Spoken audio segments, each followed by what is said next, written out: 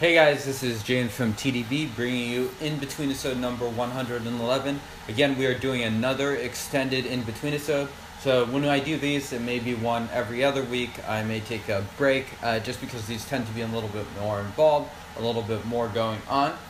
So this week, I am showcasing a pair of Yunnan Sourcing teas. And we're going to go to a screen capture right now where I'm going to explain a little bit more. And I think this episode in particular reflects the buying patterns that I've sort of gravitated towards as I bought more and more tea. So here we are doing the screencast. So as you can see, we are on YunnanSourcing.com. I'm sure, especially for a lot of you Pu'erh people, this is a site that you're somewhat familiar with already. So Yunnan Sourcing, big challenge to shop here for a new shopper. Just so many different teas. You can see the new products over here. Pu'erh tea, where it doesn't even list the amount of tea because it's so damn many. 200 different ripe Pu'erhs, 450 raw Pu'erhs, 231 Yunnan Sourcing brand Pu'erhs. So many teas, lots of samples, lots of full cakes. It's hard to decide where to start. And so I think this sort of category of tea has sort of been reflected in my own drinking, and I've begun to shop more and more for these sorts of teas rather than for really young teas. So this is a new category on Yunnan Sourcing, and I was happy when Scott created this category. So it's Guangdong or Bana stored Pu'erh teas. So Yunnan Sourcing, of course, is mainly based in Yunnan, in Kunming in particular. And so Kunming is known to have drier storage. Some people like it. Others prefer tea that, develops a little bit more quickly with more humid climate. So you can sort of see here, Scott describes wet stored Pu'erhs. His background is in Kunming and Yunnan stored teas. So generally speaking, he will choose teas that are not at all overly wet, I would say.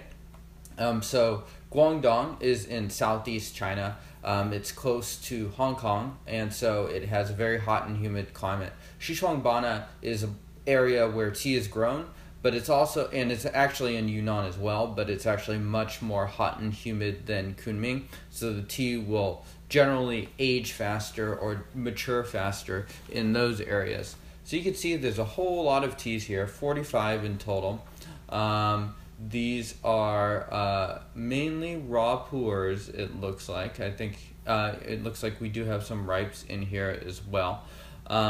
And generally speaking, these cakes tend to be larger. So here is a good one. Denny and I reviewed this one a while back, the 2005 Mengku Wild Arbor. So you could take a look, and you could take a look at the leaves, and you could tell, generally speaking, these leaves are going to be much darker than, for instance, some of the teas that have been stored in Kunming. So this has been like one of the areas where I like to shop. You can see that it's $58 for a cake, but most of these you'll find samples are available, so $6 for a sample. So the two teas that I'm going to be looking at today are the Songpin Hao Yiwu. Songpin is one of those old brands. This is the modern Songpin, which is very different from the 200-year-old factory. But it's a aged Yiwu tea that was stored in Jinghang. Jinghang also is in Xishuangbanna. It is the county in between Menghai and Mengla. And the other tea is this Pu'erh. So it's a small label tea, and it has like a picture of this map here. And it has been aged for 12 years in Guangdong. So again, humid-ish conditions for that. And you can also see that these leaves generally look pretty dark as well. I think with a lot of these teas, especially as cake sizes have gotten smaller and smaller, it's important to calculate the price per gram. So for this tea, it is simply, it's about 20 cents per gram for this Pu'erh. For this Songpin, which comes out to 64, it should be just a touch cheaper. So that's 18 cents per gram approximately. So for instance, a 200 gram cake of this is $36 for a 200-gram cake. So really important to that conversion because I think a lot of these teas will compare more favorably when we take into account the quantity of tea that you are getting per Bing. All right, so that's enough about these teas. Let's take a quick look at the dry leaf. We can take a look. We're going to take a quick look at the dry leaf of these teas. So an easy way to sort of detect the storage of teas is to give it a quick smell. So smelling this, you can smell more youthful flavors, but because aroma doesn't necessarily translate into smelling into video, or it doesn't translate at all, I should say, we're going to take a visual look. So this is a reference cake. This is the 2010 Autumn E-Bomb. So it's long enough that it could have gotten darker and stuff like that. So we can see here, also from Yunnan Sourcing, it's generally pretty light looking, decent. You still get some florals and stuff like that off of that tea. So here we have the Songpin Hao, so some Iwu Puer, and let's dump this out and take a quick look.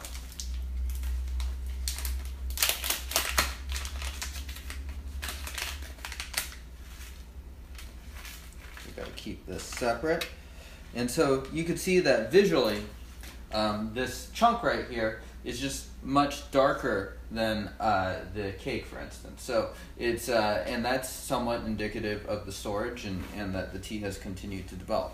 So we have our Songpin Hao here in this corner, and then here is the Gu Pu'er, Cha Mu Gu Dao, Cha Ma Gu Dao. Ma means horse, and Dao means go. Cha means teeth, so horse road, translation right there with my very amateurish Chinese.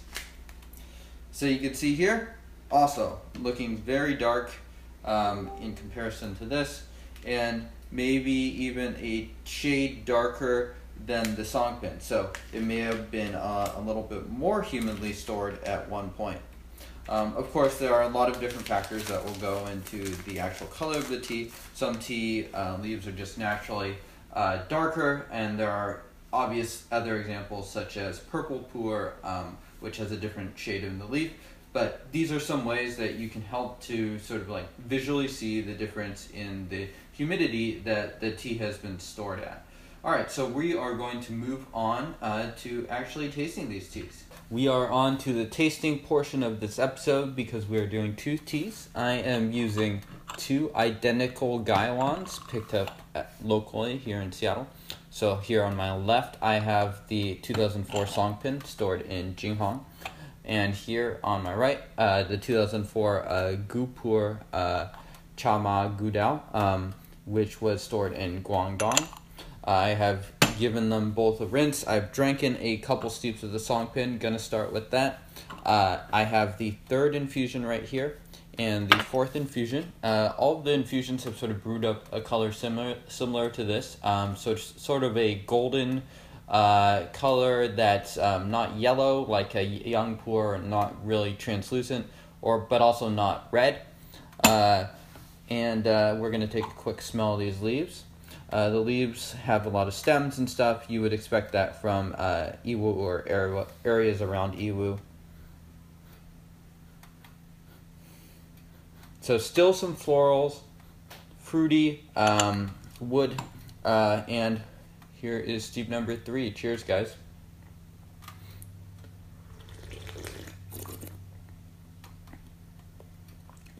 It's soft, it's smooth, there's a decent body. There's a little bit of smoke in this tea. There's a little bit more in the initial 2 infusions that originally caught me off guard. Generally, these more humid stored teas will tend to get rid of those notes a little bit faster. Some people like the smoke, others don't. Here, it's pretty light, honestly. It's much lighter, for instance, than the Ziyin Yo that I had in the previous InBetweenIsode, I think. So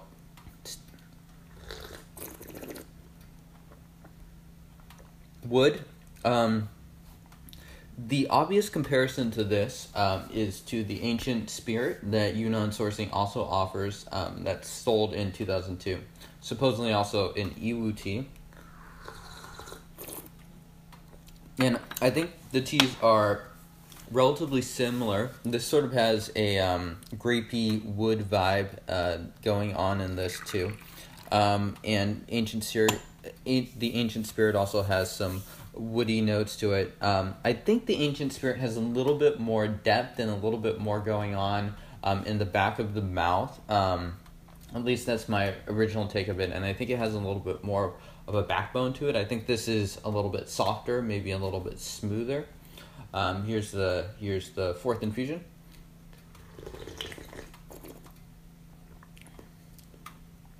Sweet, sweet initially, maybe a tiny bit of bitter that's in it. If this tea could definitely be overbrewed. If I, for instance, hit this for about 45 seconds right now, I think it'd be a little bit too much, for instance. I mean, just a nice combination of florals, wood, and fruit to it. So a nice, rich tea, and I recommend a sample to anyone that's sort of interested in Iwu older teas. It's a good value. It's soft. It's easy to drink. It tastes. It's clearly not the most amazing material, but it's good, and there's significant age to this as well, and it's relatively clean. So I really can't complain too much about this tea at this price. All right, so let's move on to the next tea. Tasting the Pu'erh, I have done the exact same thing as the Songpin. So I have had one steep, or I have my third and my fourth infusion right in front of me. We're gonna take a smell of the leaves right here. So it's a really sweet aroma, some earthiness, some raisins, some fruits. It's not nearly as floral as the Songpin. Songpin has definitely more of a certain smokiness to it as well that I'm not picking up on in the Pu'erh. It's also from 2004, and let's have a sip.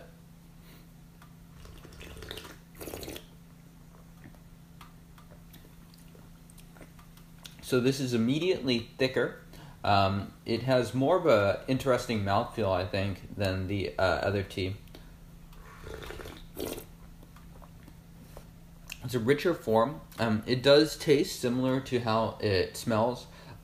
It's got a darker form to it, so notes of raisins, darker raisins, I would say, leather, maybe a bit. It's really thick in sort of like the middle of the mouth. Again, this tea has maybe a bit more thickness towards the back of the mouth than the Songpin does.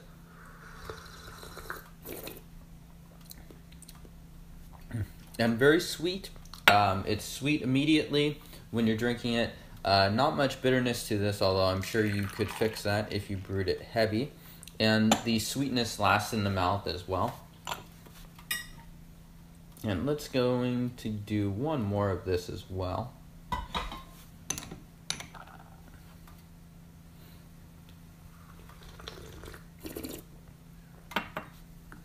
Yeah, so really rich. I like the richness and the mouthfeel to this a bit better. So right now, if I were to pick one of these two teas to buy, I would pick this guy. And I think in terms of, I think the Songpin is certainly worth a sample. And especially if you're a fan of Iwu teas, try it, and try the Ancient Spirit as well. That's, I guess, what I would pick as far as those teas. I think that goes for $87. It's a little bit slightly larger cake as well. I think $380, if I'm recalling correctly. So slightly more price per gram, but it's really in the same price range as both of these teas. Cheers, guys.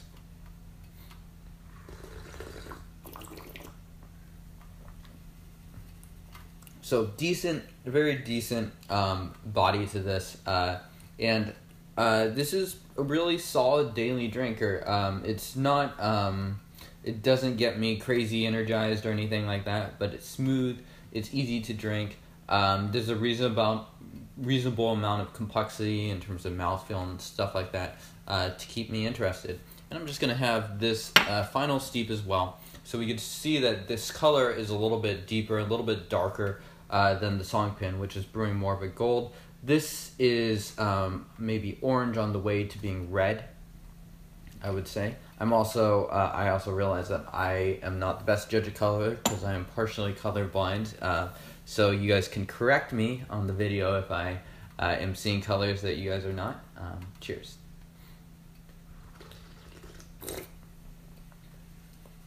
So thicker, this brew is definitely bringing out a little bit of bitterness. You guys saw on camera that I brewed it a little bit longer than the flash steep of the previous ones.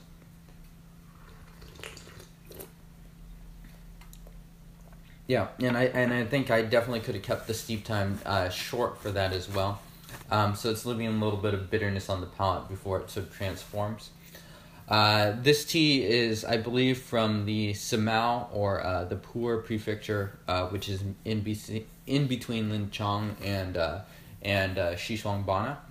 Yeah, I think that concludes the tasting of these, and we are going to take a quick look at the wet leaves of both of these before we wrap this InBetweenIsode up. We're taking a look at the wet leaf, final part of this episode.